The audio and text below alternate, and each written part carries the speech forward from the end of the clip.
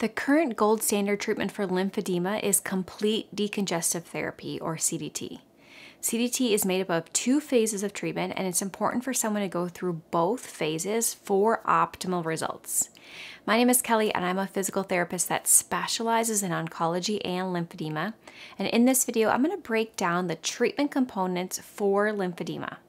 Before we begin, make sure you subscribe down below for weekly new videos. You can also join us on Instagram for more related content, or you can check out my website for more resources. So we're going to briefly talk about each of these components, but if you want to learn more, you can learn in-depth treatment for arm and breast or chest lymphedema in my breast cancer rehab program, and more about leg or lower body lymphedema in my leg lymphedema treatment program. They both go highly in depth with demonstrations of each component of treatment, including bonus options and detailed videos with easy to follow handouts. You can learn more about both of these programs on my website, which I will link in the description box down below as well as up above.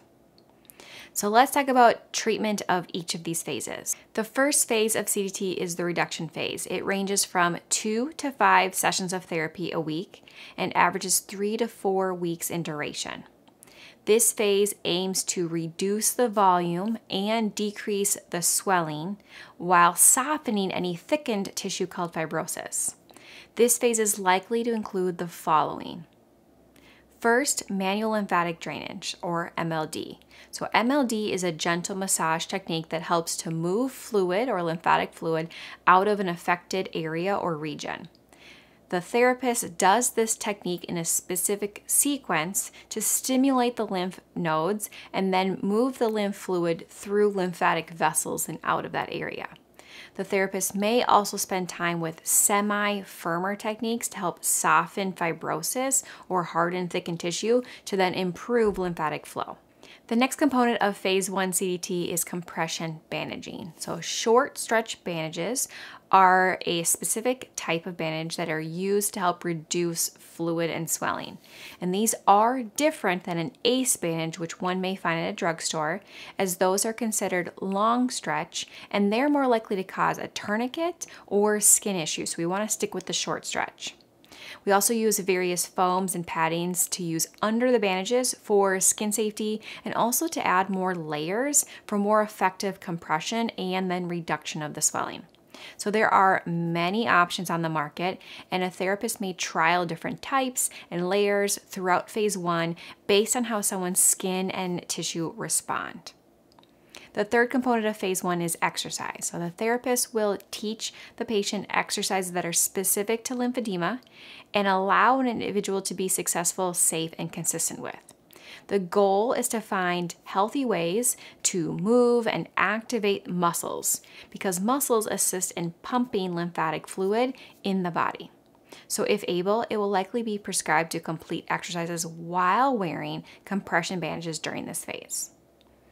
And then we're going to talk about skin care. So during the evaluation, the therapist assesses one's skin and tissue health and will provide education on ways to help protect the skin, to help prevent infection, and just maintain good skin integrity to avoid skin breakdown or wounds. Lymphedema may increase the risk for infection, and the quickest way to obtain an infection is an opening in the skin, making skin care really an essential piece of lymphedema therapy and CDT.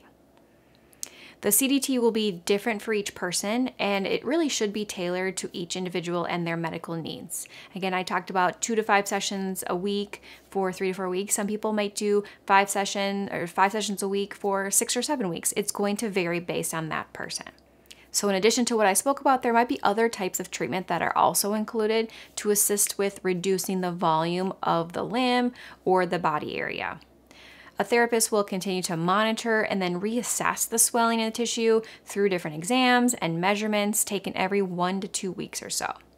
And then once the volumes of the limb and the swelling is reduced as much as possible, and there's really a plateau that's reached, then it's time to transition to phase 2 of CDT. The second phase of CDT is the maintenance phase. This phase starts at the end of phase 1 and continues long term. The goal of phase 2 is to maintain this reduction or the reduced volume that we got as a goal in phase 1. And then the goal from here is to focus on self-management. So this phase may include the following. First, self-manual lymphatic drainage, or self-MLD, is taught by the therapist to the patient using that same gentle massage-like technique to help stimulate the lymph nodes and move lymph fluid through the lymphatic vessels. And this is encouraged to be done daily if able. The next piece or component is compression garments. So although compression bandaging, like we talked about in phase 1, is an option in phase 2 to manage lymphedema, it can be better due to being bulky and making it difficult to move around to use compression garments instead. So using compression garments, compression sleeves, they're really used as maintenance garments as they help to maintain or contain the fluid from building back up. There are garments for the daytime as well as nighttime options. And someone might have a combination. And again, there's just so many on the market that someone will have to probably trial and error a few different kinds. I do have a lot of videos on my channel talking about different garments that you can check out if you want to learn more information. Another component of phase 2 is also exercise. So the patient will be encouraged to continue with the exercises that the therapist taught them in phase 1. And we also want to continue to find different kinds of activities that are enjoyable, that someone can be consistent with, because routine exercise is essential not only for lymphedema, but also for overall health. Another piece of phase 2 is skincare as well. So self-skin checks should be done daily or multiple times a week just to look for scratches, cuts, or openings in the skin. If there are any found, it's really important to take care of these to help lower the risk of infection. Then if any new skin or tissue changes are found, along with any signs or symptoms of infection, it's crucial to seek medical attention right away. Now, a new component we didn't talk about in phase 1 that's used in phase 2 are pneumatic compression pumps or devices. So if long-term management needs to be very consistent due to the nature of the lymphedema, then a therapist may assist the patient in obtaining a pneumatic compression pump or device. So compression pumps are medical devices with wearable sleeves with chambers inside. And then these chambers fill with air to create a comfortable compression on the arm or the leg, and then they fill and empty in a sequential sequence similar to MLD. The pumps are often worn for about an hour a day to help take place of MLD, and they can help work to reduce any increase in fluid or swelling that may fluctuate. The second phase of CDT will also vary for each person and will change and evolve based on changes in one's condition. So during this phase, one will likely follow up periodically with their therapist to continue to monitor and assess for any changes.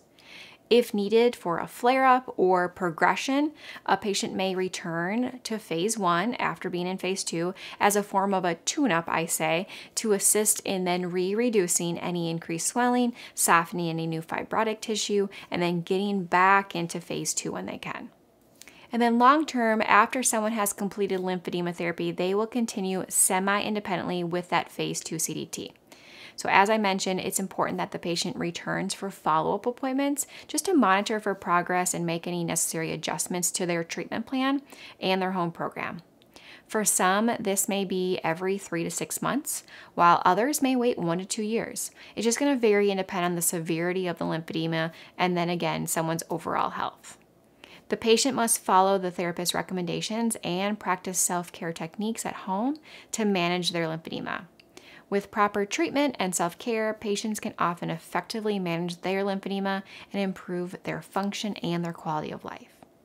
So these are the main components of lymphedema treatment. Be sure to check out the programs on my website for more in-depth support and resources, because again, treatment isn't a one-size-fits-all, and it's important to test out each of these to find out what works best for you. And also a certified lymphedema therapist can also help determine which may be best as well. Otherwise, I hope you all found this video helpful, and we'll see you all in the next video. Thanks, everyone.